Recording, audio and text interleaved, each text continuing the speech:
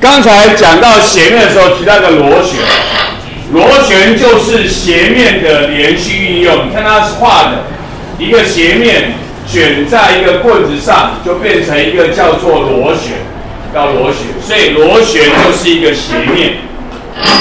那基本上呢，这两个螺纹的距离叫做所谓的螺距。那么你再转一圈，它就会上升一个螺距，这是它的重点。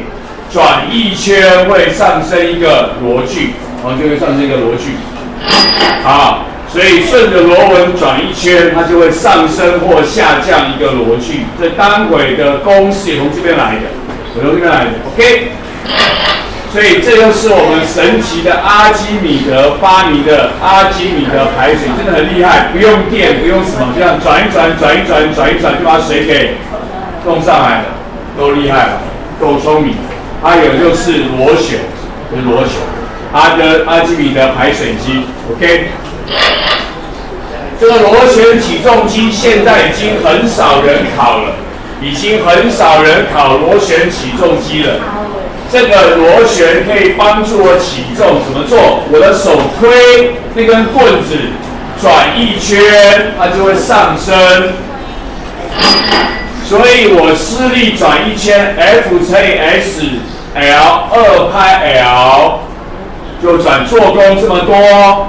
因为随时都是跟我的切线平行，所以都乘上去。然后呢，上升一个螺距 ，MGH 可以写 W，MGD 啊，高螺距 D， 那个 WD 看你要单位是牛顿还是公斤重，然后要相等。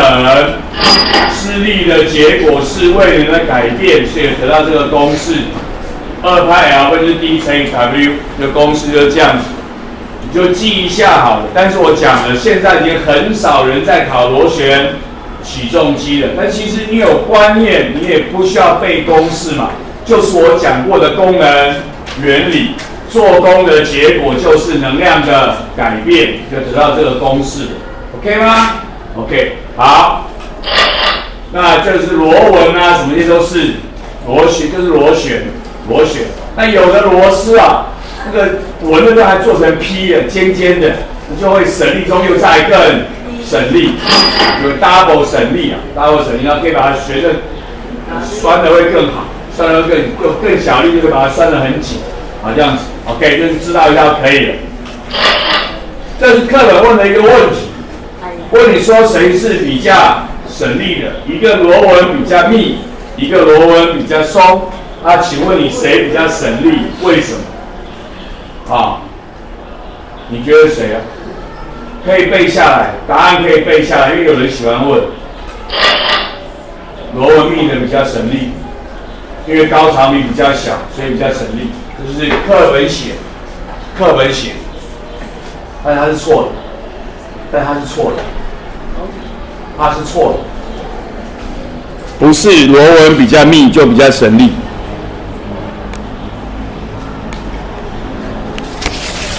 好了，这边我这样子转，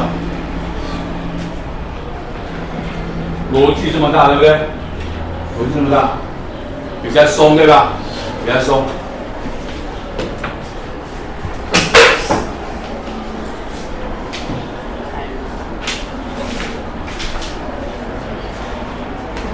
转一圈，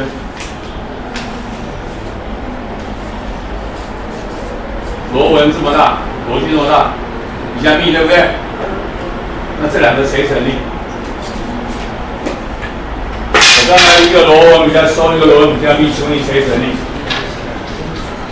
答案叫一样省力，为什么？同一个斜面啊，一样省力啊。没有比较省力啊？为什么这种差别？为什么有这种差别？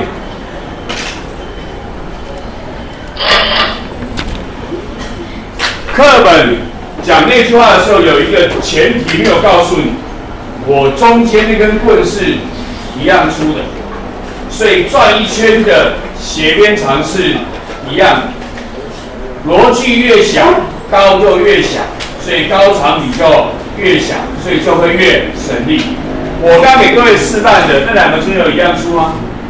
没有一样粗啊，所以不是去看螺纹比较密还是比较松，不是，是要看你转一圈上升有多高，高长比才是啊。转一圈是斜边长，上升的是斜边高，要看的是高长比才是对的。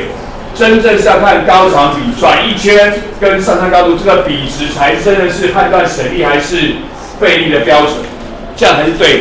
不过没关系，课本这样教，你就这样子背，考试也这样子考。请问你螺纹密跟螺纹松谁省力？你就给我写螺纹密的省力。但是你心里要明白，这样解释是错的，不是看螺纹的密还是松，是要看高长比，转一圈跟上升的高度，这个高长比才是真正判断省力还是费力的方法。OK 吗？OK。